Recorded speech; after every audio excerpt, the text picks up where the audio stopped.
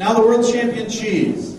For 2012, it is the Vermeer. There's so many good cheeses from all over the world, so just to be between the top 16, that's what every cheesemaker could dream of. So I'm fine. This is great.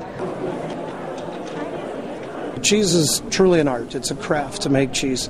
The recipes that all the cheesemakers guard, because everybody has learned on their own little twists to make cheese better and what works good for them. So those are the things that make a world champion cheese unique.